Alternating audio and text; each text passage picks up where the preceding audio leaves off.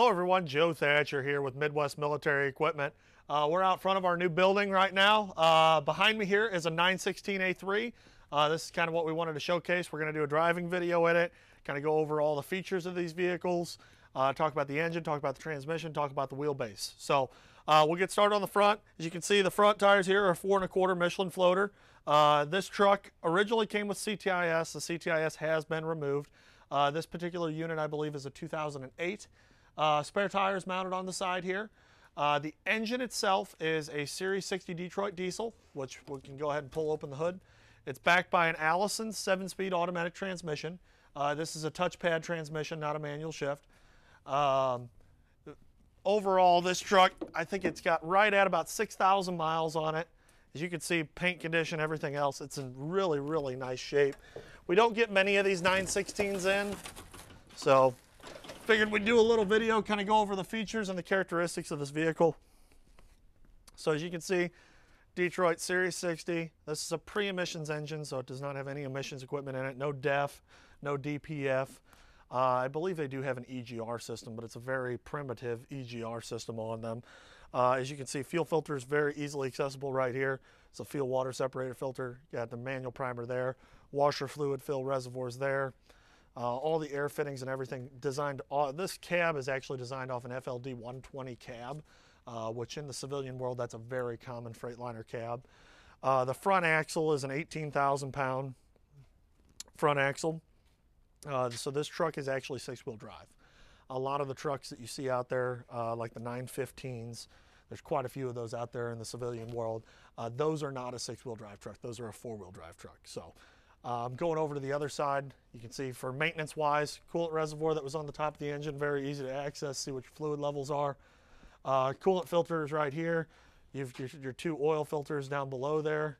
Engine oil dipstick, engine oil fill, transmission oil dipstick there as well. Overall, this truck is in very, very nice shape. Everything's really, these kind of a breeze to work on. Everything's right out there in front, easy to get to, easy to work on. You know, they've got petcock drains here on the lower radiator hose. There was just a lot of good engineering that went into these trucks. So overall, this thing's just an absolute beautiful beast. So we'll go ahead around to the back and we'll talk about the 5th wheel plate. Actually, while we're here on the front, so this actually has a distance sensing in the front bumper. So right now in the cab, it'll tell you, hey, we're 8 feet from this wall right here. That's actually what that module right there does. The front bumper, you see these big tie downs here. This is actually designed for lifting this vehicle up and putting it onto a boat or a barge. So you've got these shackles here that actually slide out on the truck. It's got these heavy duty front tie downs as well. So if you're going to be using or working the truck off road, it gives you the ability to, you know, hook to it if you were to get it stuck. I would hate to get it stuck. Truck weighs right about 35,000, 35 to 36,000 as it sits. As you can see up here, this is the hydraulic oil reservoir for a wet kit. This truck does have a full wet kit on it. And then that is the control station for the winch. Back tires, as you can see, very good shape.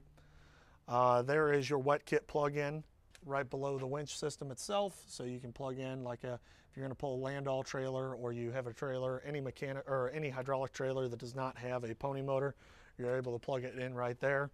As you can see on the back of this is designed for a lay flat detached trailer. So those trailers not as popular anymore in the civilian world as they used to be. So this is actually, unlike you've probably seen in our videos with our hydraulic neck gooseneck trailers, this neck of this trailer actually lays flat. You drive up over the front of it, and that's what the idea behind the winch is. Not only to winch dead equipment onto the trailer, but you actually winch the neck of the trailer back up on and hook it to the 5th wheel.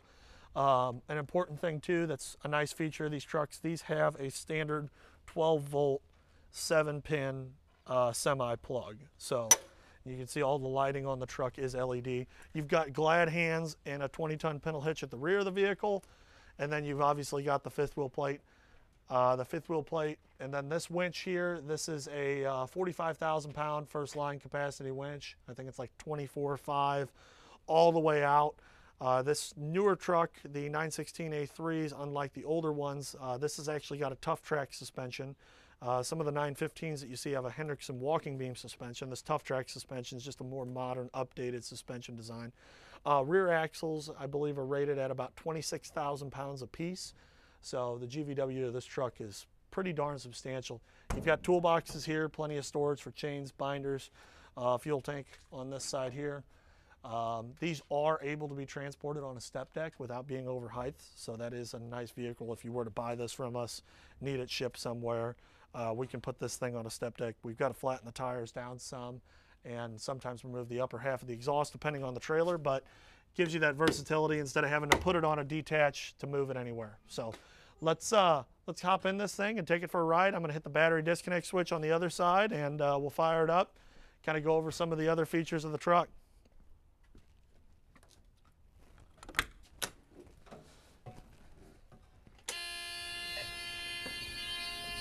So hopping into the truck here, everything's pretty straightforward. You've got your front axle lock switch here.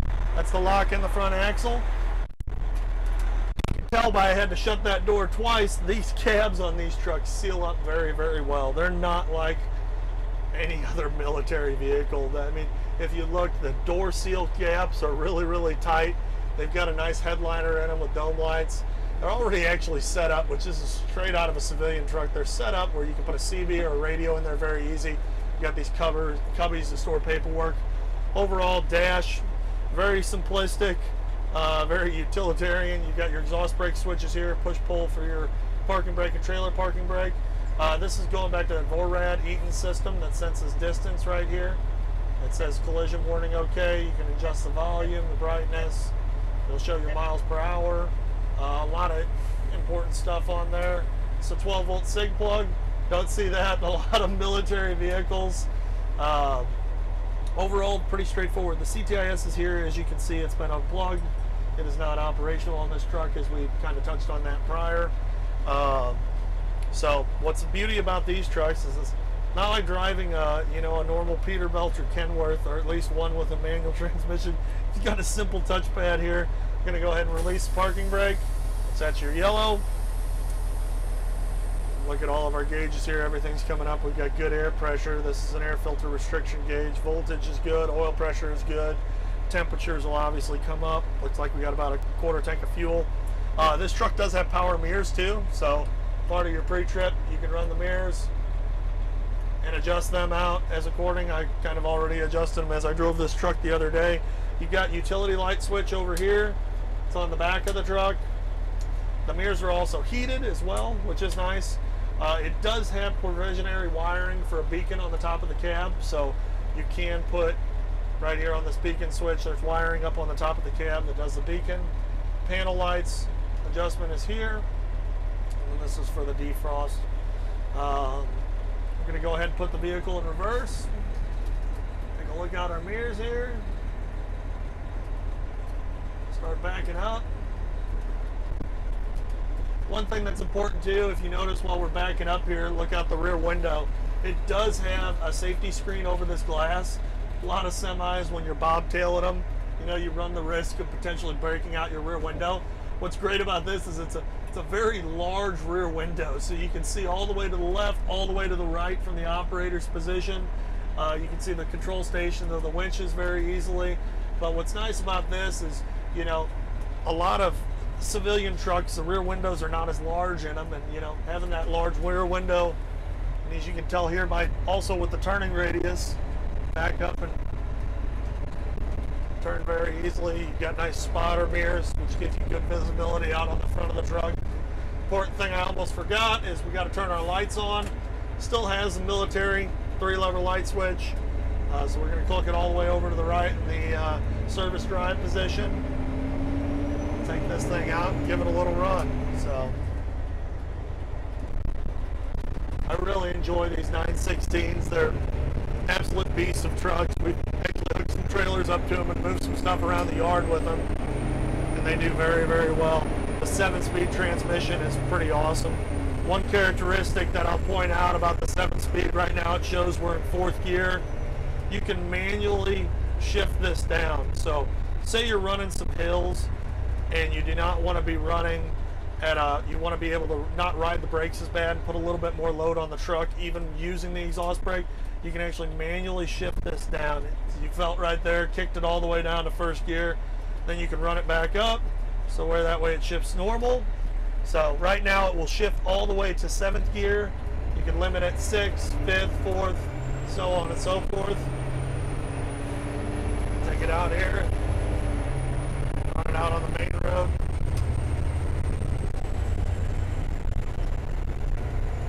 These trucks will do about 65 miles an hour.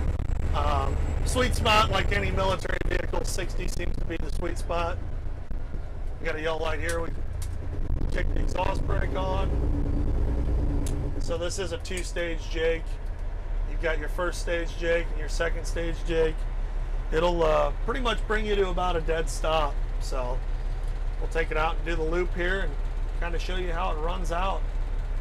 Overall, just really like these trucks. One thing that I didn't bring out either is they do have a glove box. That's not very common in the military truck world. In order to have a glove box in a truck, you just don't see it like the Stewart Stevensons, a lot of the Oshkosh trucks. They really, for creature comforts and being able to use this truck, it's really nice from that aspect to have, you know, a cup holder, some storage up above, and a glove box. Good AC.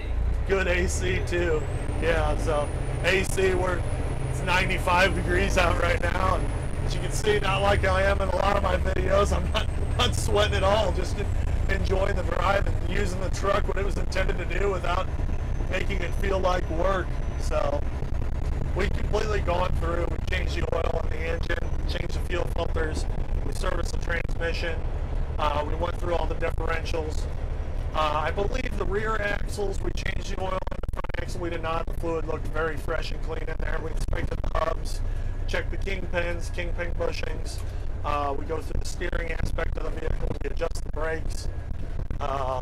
Just overall make sure everything's functioning as it should. You can see here it shows a collision alert as I was pulling up on this VORAD system, which you can shut it off, but I was coming straight at that light pole at that intersection and it said, all right, yep, you're potentially close to colliding with that, which, you know, fortunately I could see that, but it's nice to have an early warning if you're going to put somebody in a truck that, you know, doesn't have much drive time experience or, you know, fresh to getting their CDL. Having a feature like that, you know, it's definitely kind of nice, especially when you're talking all in oversized and overweight. Bounce over and get out of this guy's way here.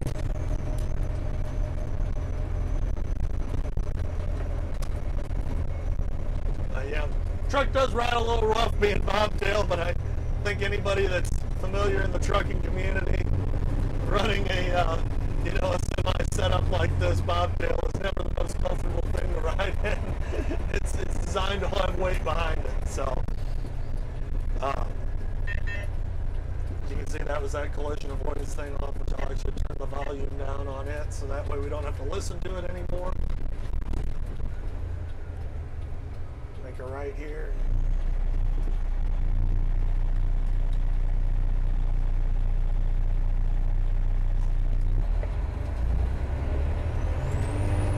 Out of the hole, you can tell the truck gets off the line very well.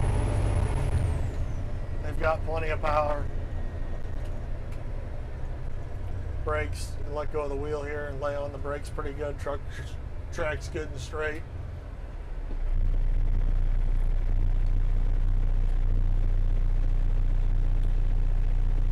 Yeah, so the 916A3s, there's only, to my knowledge, there's only been probably about 2,000 of them released into civilian hands, which overall, military vehicle-wise, you look at like the 900 series trucks. I believe there was around 45,000 900 series trucks released. I think they're up to like 26,000 Humvees. So there's just not as many of these out here. We've probably had about a dozen of these 916A3s. They always seem to go pretty quick. So this is the first time we've actually been able to do a video and kind of take somebody for a drive in one before they were to buy it and showcase it off. You know, 90% of our clientele buys trucks sight unseen. So, you know, we're going to be doing a lot more of these videos as we feel they're very important, you know, to showcase our inventory. And, you know, we're kind of known for having a lot of very clean ex-military vehicles, and judging by looking at the floorboards of this truck, the dash, the windshield glass, the paint condition, overall the engine, on how clean everything is on the engine, how well this truck's performing right now, you know, gives us a good opportunity to showcase what we do and what makes our stuff different than the competition.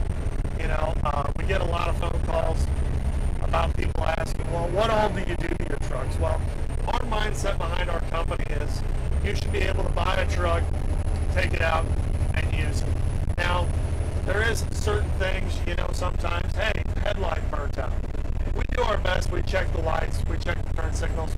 We make sure things like that are functioning.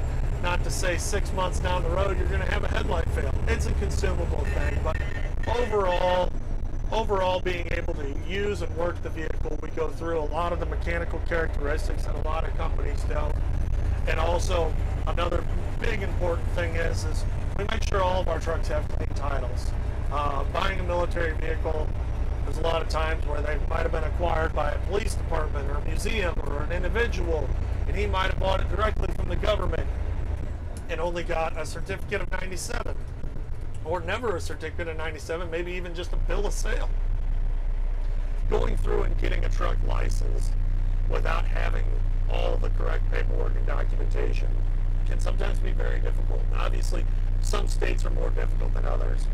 You know, Vermont is a state where you don't even have to have a title if the vehicle's over a certain age. But that being said, this Freightliner here, we've got a clean, I believe it's Virginia title on it.